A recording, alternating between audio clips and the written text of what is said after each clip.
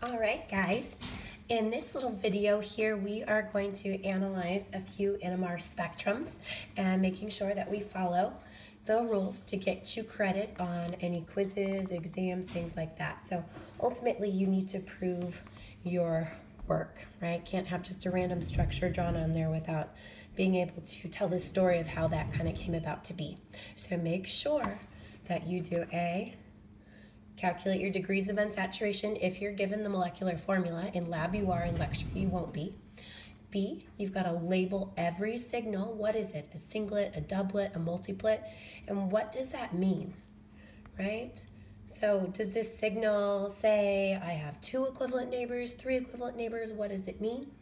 And then finally, next to each signal, label the chemical shift, what it could possibly mean. Like, oh, around 11 ppm, that's typically the hydrogen signal of a carboxylic acid.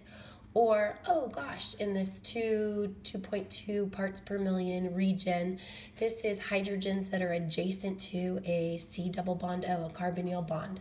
So these are those characteristic chemical shifts that you're supposed to be memorizing from your sheet in lecture. You also have the same sheet in your lab manual. So let's start analyzing.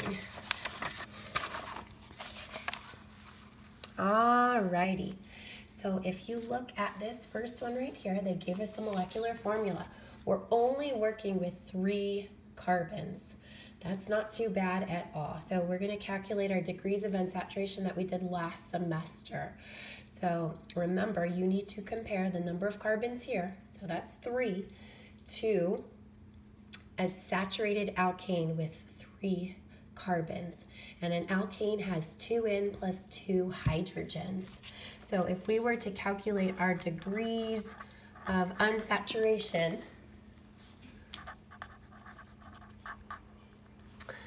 an alkane would have, so 2 times 3 is 6 plus 2, would have 8 hydrogens, minus how many hydrogens we have in our formula, which is 6. And then we divide that by 2. So we have 1 degree. So remember, 1 degree can mean a cycloalkane, kind of difficult, with 3 carbons. That wouldn't be very stable. Or a double bond, perhaps, right? So this could be a ring, a double bond. Okay. So also, if you notice, we do have 2 oxygens in here. So we kind of want to think about what functional groups might have 2 oxygens in them. Okay? So we've got a couple. We have esters and we also have carboxylic acid. So our ester functional group looks like this. And then we also have a carboxylic acid that looks like this. And they both have a carbonyl bond, and they both are going to have some sort of group of hydrogens adjacent to a carbonyl bond. So any hydrogens that pop up here would typically be around that 2.2 region, which is right here. Okay. Now the main difference is the hydrogen of a carboxylic acid, right? So that would be really, really downfield. Okay, and that is a characteristic stretch that we're looking for. Okay, so just in general, again, this region should be right around 2, I don't know, maybe 2.2 ppms for hydrogens giving this signal. Okay, same thing right here.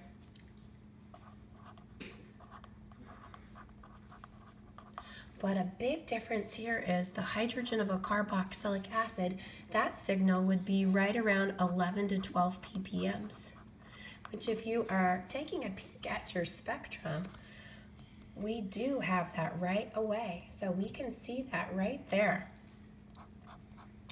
That is this guy right here. So right away we can rule out then our ester, and we know that we're working with a carboxylic acid. Now we have to put the rest of the pieces together. So following our directions, we need to label what these are. So this right here is a singlet. Okay. So a singlet means that the hydrogen or hydrogens giving this signal, and we know it is only 1, has 0 equivalent hydrogen neighbors. So if we look at the atom that's adjacent to the oxygen, there's carbon. There's no hydrogens on here, so that hydrogen does not have any neighbors.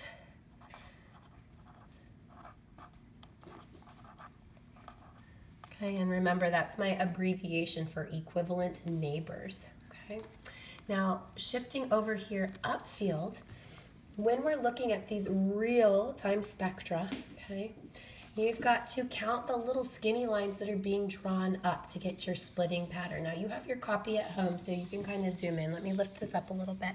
So you can see more bolder lines that are there, and then the computer extends those lines up to make it for easier counting, okay?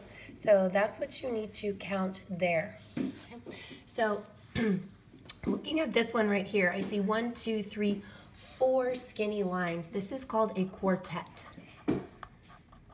Okay, so a quartet means that we have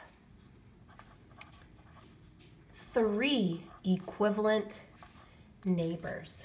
Okay, so the hydrogens that are in this region, which again is our carbonyl region, so the hydrogens that are adjacent to a carbonyl, they should have 3 equivalent neighbors.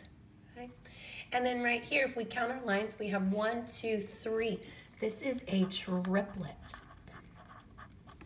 That means the hydrogens that are giving this signal, they have, or has, 2 equivalent neighbors. And this is sort of, again, right around 1. This is our more upfield alkyl area, so things that are further away from the electronegative atoms. And then, of course, labeling our chemical shift here, which we already talked about in the beginning. This is, again, our carboxylic acid hydrogen, very de-shielded and exposed to that NMR magnet because of those 2 electronegative oxygens there. Okay? Now, we're only, if you look at your molecular formula, only dealing with 3 carbons. So we already know that our downfield hydrogen at 11 ppm is this guy that has no neighbors. We only have 2 more carbons. The only way that we could attach them would be a CH2 and a CH3. Okay? Now, if we go back and label these guys right here, they should be around 2 ppm because they are adjacent to the carbonyl bond. Okay? And they, in fact, have, if we count how many neighbors, we look over here, they have 3 equivalent neighbors, which corresponds to that quartet that we are indeed seeing right here. So that matches, or checking our work right now, which is kind of nice. And then finally, if we look at these guys right here and double checking them, they are the furthest away from our electronegative oxygens in the carboxylic acid, and they should again be in that 1-ish region, which we do have a signal in that 1-ish region. Okay? And these guys have 2 equivalent neighbors. So these hydrogens have 2 equivalent neighbors. So that's giving us the triplet, because that n+1 rule we talked about, 2 + 1 is 3. That's giving a triplet.